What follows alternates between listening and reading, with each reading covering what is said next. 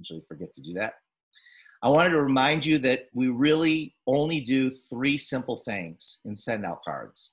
You've probably heard me, if you've been around send out cards for a while, you've probably heard me talk about this before, but it's important to constantly go back to it because it's so easy to forget, especially in the world that we live in today.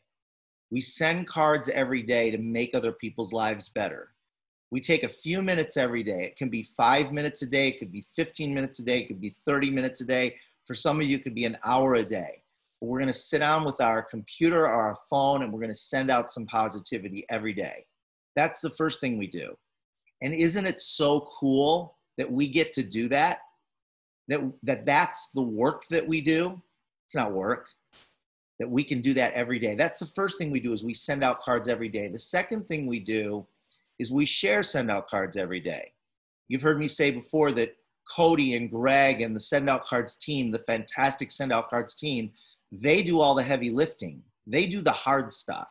They invest the millions of dollars to set up the infrastructure. They manage the inventory. They manage the payroll. They manage the legal. We don't need to do any of that. That's all we need to do, is share a good idea with people. And that's the second thing we do every day. That's it. We share it with other people. And then we follow up with those people that are interested. But the third thing we do is we earn our awards. And, you know, to this day, that 3 core challenge, I'm going to talk about that at the end of tonight, just for a couple of minutes. But the 3 core challenge, I earned that fairly on. And the reason is because I'm doing the 3 things. Even though, you know, when you're brand new, your first goal is to earn your awards all the way to manager, which you'll, if you're not sure what I'm talking about, go back to the SOC Pro app and click on the Learn button at the bottom and watch those videos. There's less than an hour of videos in there. Watch those videos and it'll teach you the different awards that you can earn. And I just keep going back and doing the simple things every day. I'm sending cards every day, anywhere from 3 to 10 cards every single day. I'm sharing send out cards 1 to 3 times a day, and I'm earning my awards. And the reason I earned the 3 core challenge is because I'm doing those things every day. So for some of you, it's easy for you to send the cards, and you know you should be sharing send out cards every day, but you're not. And the reason you're not doing it is because you don't have the connections yet to set up those appointments to be able to show it. There's a lot of different ways you can do that. You know, one of the most powerful things you can do is to share your send a free card link from your SOC Pro app or from your send out cards app. There's a share button in your send out cards app under account as well. And when you share it, then letting somebody else experience it. And if you just get on the phone with them or on a Zoom and walk them through sending that card, that is sharing send out cards. But there's 2 questions I like to ask myself every day in doing those 3 things, those 3 simple things: sending cards every day, sharing send out cards every day, and earning my awards. There's 3 simple things I like to do every day. Those are the 3 things I like to do every day, but there's 2 questions I like to ask myself every day that helps to support those things. And one is, how can I make my cards more meaningful? And the second one is, how can I reach more people? How can I make my cards more meaningful? So what I think about when I think about making my cards more meaningful, it's like, how do I connect with people at a deeper level in what I say in the cards or what I put in the cards? You know, I want people to know that I appreciate them. Sometimes it's a simple thing like, you're important to me. Something as simple as that, but connecting with people at a deeper level. How can I make my cards more meaningful? Telling people what you love about them. Telling people what you appreciate about them. Thanking them, not just as a thank you, but what is it that you're thanking them for? Asking that question every day. How can I make my cards more meaningful? What can I put in my cards? What can I say in my cards that will make sure that when the card reaches the person that I'm sending it to, that they get that they're important to me? One of the most powerful things that anybody ever said to me was, you know what, Jordan, you're important to me. And I put that in a lot of my cards because it touched me at a deep level. And I know that when I say that to other people, as long as I mean it, it's going to touch them at that same level. The second question, again, that I ask myself every day is, how can I reach more people? How can I reach more people? And ideas are endless. I went back to the call I did, the Zoom I did with Darla a couple weeks ago. And in that one short Zoom that we did, there's so many great ideas for organically giving other people an opportunity to experience send out cards. If you don't know what I'm talking about, or if you kind of remember it, but you're not sure, go back, go to thecoolbuzz.com, find that. It's also on my YouTube channel. Find that video and watch it, because it's so powerful in terms of connecting with people and giving them an opportunity to experience send out cards the way it was intended to be experienced. Ideas are endless. There's an endless number, especially today with all the stuff that's out there. There's so many different ways that you can connect with people today. Pick 2 or 3 and just focus on those. Pick 2 or 3 and just focus on those. My strategy, my philosophy is to continue to meet new people every day. However I do that, you know, every day there's through something. Like I had a couple of new service people come up to my place on Mount Charleston and do some work for me. You probably heard about that. Those are 2 new connections. I put them in my contact manager. I got a message back from one of them. Both of them should be using send out cards. And so those are new people that I can set up appointments with. I have an appointment with a woman that I was at her recording studio last week in Phoenix to record a 5-minute video, and she had never heard of send out cards. And she had her team there, small team. But that's, again, that's another connection. That's how I like to meet people. And then I put them in my contact manager. I send them in my relationship manager. I send them a card, and then I stay in touch with them, and I set up times to show them send out cards. I'm actually in process back and forth with the woman that has the recording studio, and sharp woman, and she has her own radio show. And so I've got that set up. So I want her to experience send out cards. And of course I sent her a card with pictures of her and her team, along with a gift, some brownies. And I just know that that's going to probably turn into something. So that's the way I do it. And then also, because I have lots of people over the years, I have lots and lots of people in my relationship manager today. There's a lot of people that when the timing's better, they contact me. You don't want to wait for that, especially if you really want to get your business going. You don't want to wait for people to contact you. That's more of a marketing strategy long-term. But right now, you want to be reaching out to people and making those connections. So pick 2 or 3 ideas. And if you're short on ideas, go back to the Cool Buzz and start watching some of my Zooms, because they're filled with ideas on different ways that you can meet people.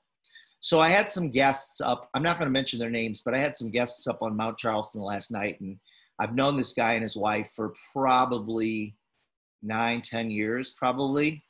And he used to be signed up and send out cards. And he made a couple comments while we were up there. We had a great time. We went on a hike. He had his couple, they had their kids with them. We went on a hike. We cooked, we barbecued last night out on the deck. What else did we do? We watched a movie. I sat up late and talked to him after the kids and his wife went to bed. We talked about business stuff. We didn't talk about send out cards or network marketing. He's involved in commercial real estate. And so we were talking about all that stuff. And at one point he said to me, we were doing dishes, and he said to me, Jordan, you got to be honest. Send out cards is an expense. It's a cost, because he didn't use send out cards anymore. He used it for a very short time. He said, send out cards is a cost. And of course, in my mind, and probably in your mind, send out cards isn't a cost. It's got a very high return on investment, right? If you use it regularly, anybody that's got a business, any kind of a traditional business or a commercial real estate, if they use it, I mean, heck, one card could be worth hundreds of thousands of dollars to him. So I proceeded to tell him Gail Zintek's story. And then I also told him the story about the flood that I had in my place in the mountains, and how both those service providers, the plumber and the restoration company, are losing hundreds of thousands of dollars a year because they're not using send out cards. I told him those 2 stories, and he kind of got it. But in his mind, for years, for like 8 years, in his mind, he thought of send out cards as a cost. It's an expense. It's something extra he has to spend money on. He didn't get it. And then he said something else to me, just demonstrating to me how naive people are about what we do.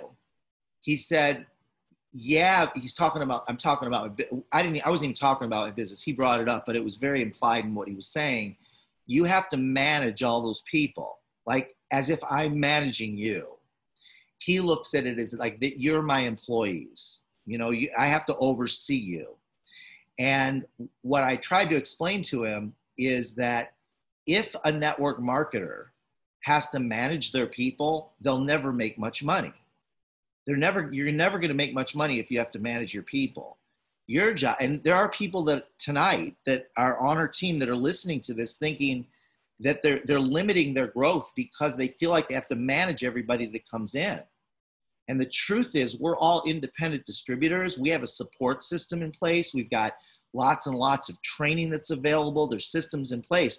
But the truth is, the more you manage people, the less successful you're going to be in this business. The only way to be successful in network marketing is to speak into your team, whether it be a small team or a big team, that you are an independent distributor and it's your responsibility to build your business. I'm part of your support system, just like Cody's part of your support system, and the customer service people are part of your support system, and our production people are part of the support system, and our gifting people are part of the support system. We're all part of that system that helps to provide the infrastructure for growth.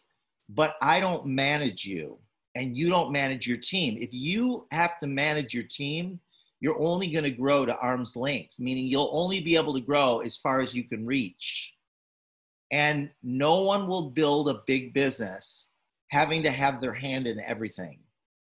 So your job and my job is to get people started. And then it's up to them. It's up to you whether you want to build the business over the long haul. All right. So, and this is a real important, it's a simple distinction, but I think probably about half the people that come into network marketing, they limit their growth because they're afraid they have to manage everybody. And the truth is, if I've had 250,000 people sign up with me in my organization and send out cards in the past 16 years. Can you imagine if I had to manage 250,000 people? That doesn't work.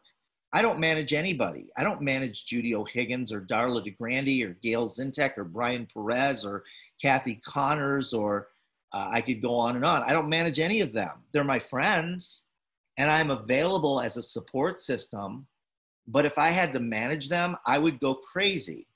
You want your freedom. Don't tether yourself to other people's boats, because if you tether yourself to their boat, they're not going to be free to sail, and neither are you. So when this guy who was my friend, who was up on the mountain, started saying, Jordan, your business, how do you manage all those people? He didn't get it. And he also didn't get that send out cards is not a cost. Send out cards is not even an investment. It's more than that, way more than that.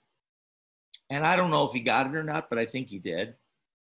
So I want to share, I learned some things from a top leader. In fact, he was the #1 guy in my last company. He and his wife, Jay and Meg Smith, you've heard me talk about him. I dedicated my first book to Jay. Jay passed away many years ago, but he was a mentor to me.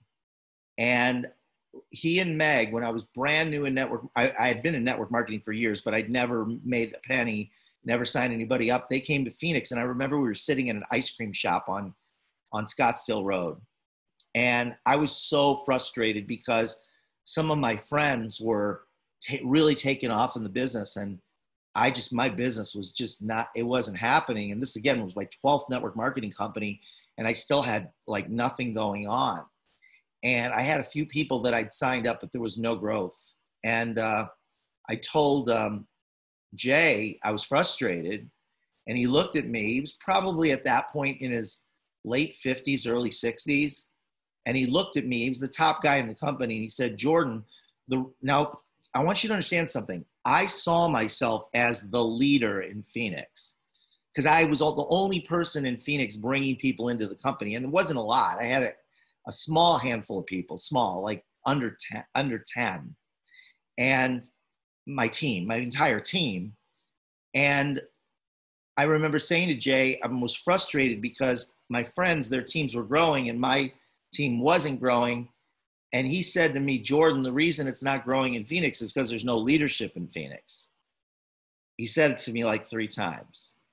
And the truth is, it cut pretty deep when he said it, because I saw myself as the leader, but he said, Jordan, there are no leaders. And he was right. Later on, I didn't fully understand. I didn't comprehend what he was saying until many years later. Many years later, I started looking at where there was growth in our business, and including, you know, I had a very large team there. I ended up with a large, very, very large network marketing business in my last company of tens of thousands of people and 250,000 customers in my last company. But I started looking back and remembering what Jay said to me, and I started realizing that wherever there was growth, there was leadership. It didn't have to do with the market. It didn't have to do with, well, Phoenix grows, but Sacramento doesn't. Or Sacramento grows, but Miami doesn't. My part of the country is different, or my friends are different, or you don't understand my family, or you don't understand the business community in this area. It's about leadership. And what is leadership? Leadership is being the first to do it. Now, that doesn't mean you're the first in. That means you're the first to do it. So, for example, if you want your customers to send cards, you send cards. Don't worry about whether they're sending cards. You send cards to them. If you want people to be on this Zoom every week, if you want your team, you be on the Zoom every week and let people know that you're going to be on it. If you want people to send out cards every day, you send out cards every day. That's being the leader, like doing it first. If you want to be in the 3-Core Challenge and you want to come to the special event in January, you do it first. Don't blame your downline for not doing it. You do it first. So Jay said to me back then, and I got it later, years later, where there's leadership, there's growth. Where there's leadership with growth, there's growth. And that means being the example. You do it first. And you do it at a level that others aren't doing it. That's how you be a leader. You do it at a level. Think about the people that you consider to be leaders in our company. They're doing it at a level that others don't do it, right? So you want to take it to the next level. And you want to be resourceful and take responsibility for your business. So that was the first thing. The second thing he did, he used to say all the time, do what's worth duplicating. You want to do what's worth duplicating. In other words, there are things out there. These ring lights are pretty crazy. Huh? Look at this. All this light is coming from this. Just this little ring light that costs $10 on Amazon. So Jay used to say, you want to do what's worth duplicating. And again, that was one of those things that he would say that I didn't fully comprehend until many months or even many years later. And that really has to do with, there are things out there that you can do that are good for you, but other people won't do it because it's not simple, because it's hard to learn, it takes time, maybe it costs a lot of money. It may be really good for you. It might be able to help you make some money, but it's not going to duplicate, and you'll never get to the big money doing that. The only way you get to the big money is to have an organization that duplicates. So he said, only do what's worth duplicating. He used to say to me, if an 8-year-old can't do it, can't learn it and can't do it now, if an 8-year-old can't learn it and do it now, then don't do it. Don't do it, because if you do it, you're setting an example that others will not duplicate. They'll go, oh, wow, she's really great, or he's really great. He's really, really great at that. And I can see why he's doing so well, but there's no duplication. And the reason there's no duplication is because what they're doing is something that either takes too much time to learn, it's complex, it's just not something simple. So you only want to do what's worth duplicating. That's why when you hear my message, and many of you have said this to me over the years, everybody says this, they go, Jordan, your message is so simple and I can do that. That's why my business is big. That's why it's duplicated. And that's why it continues to duplicate. So you want to do what's worth duplicating.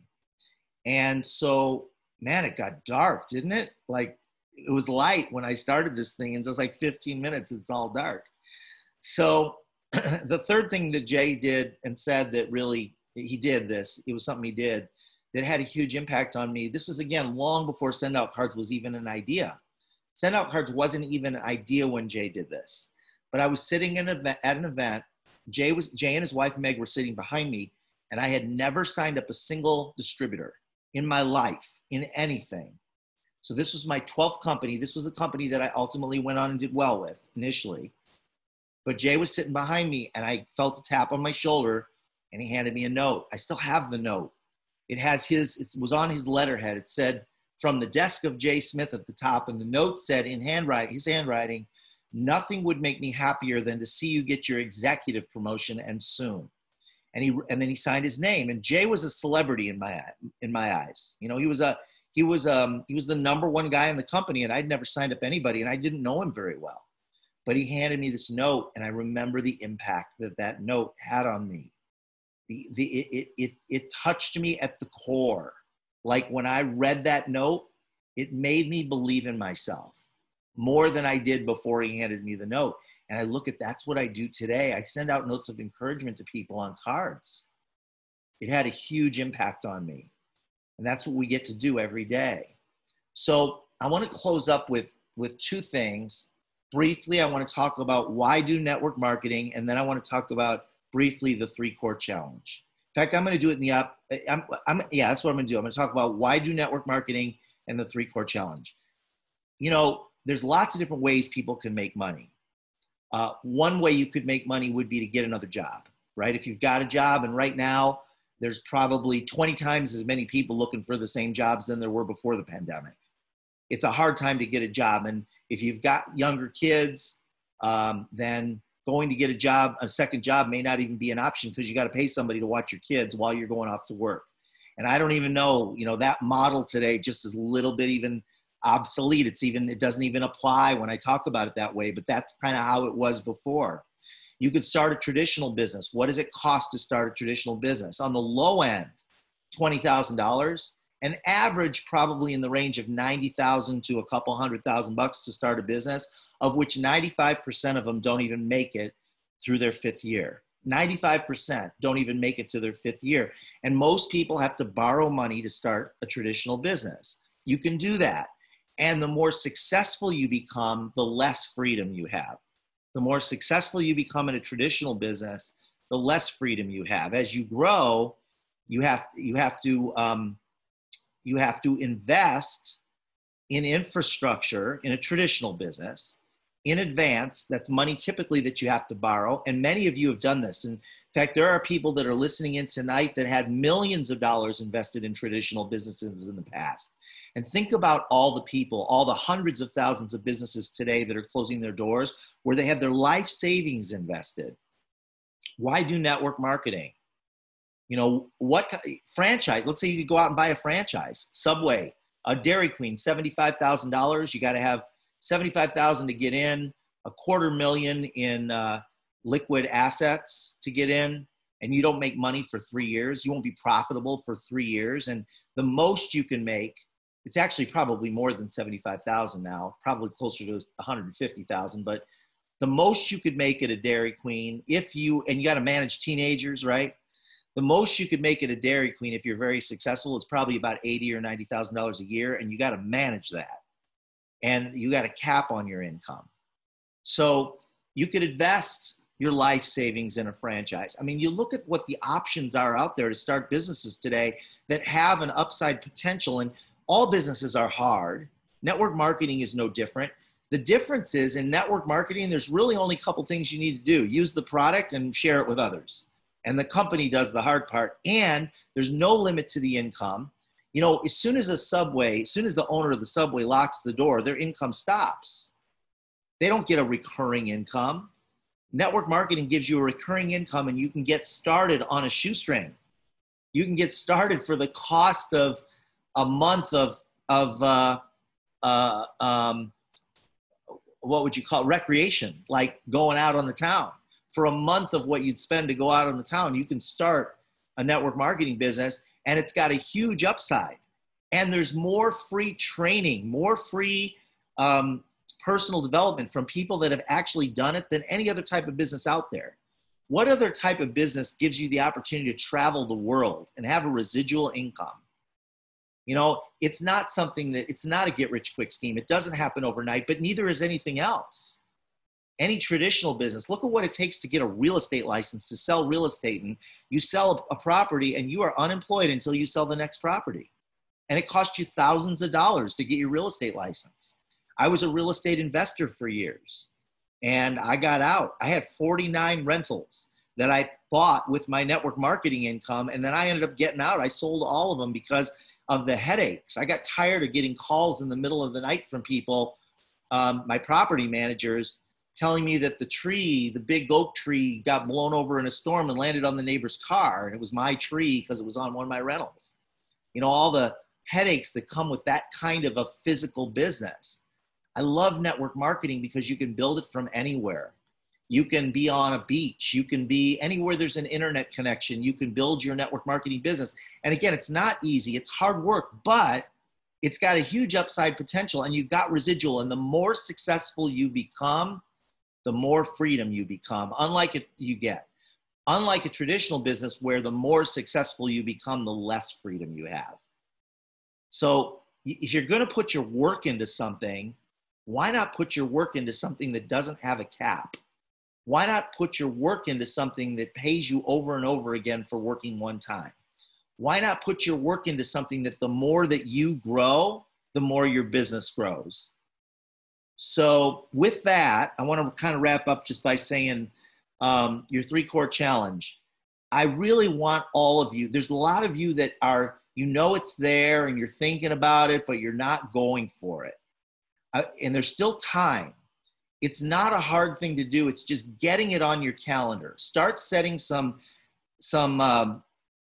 milestones for yourself on your calendar every week to get that done. What do you have to do to get that 3-core challenge done? Attend the 3 events. Most of you are already doing that. Get 3 subscriptions and 3 $3.95 system packages. The holidays are coming. It's super easy. It makes so much sense. If somebody's going to send out holiday cards, $3.95 gives them 300 system sends. That drops the price down to $1.31 a card plus the stamp. Everybody who's sending Christmas cards or holiday cards out this year should have that system package.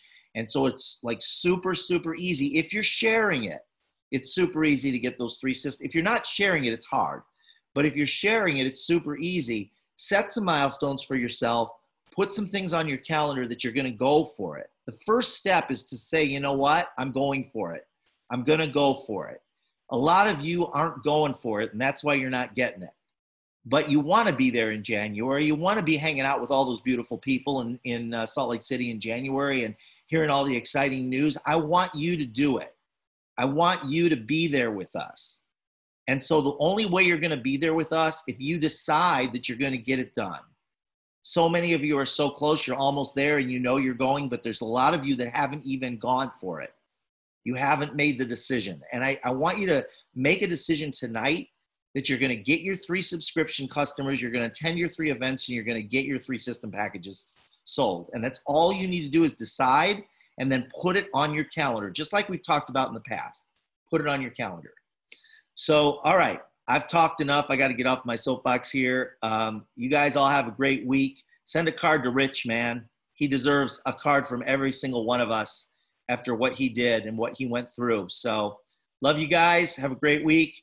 And I'm like a floating head, right? Anyway, love you guys. See you later. Bye-bye.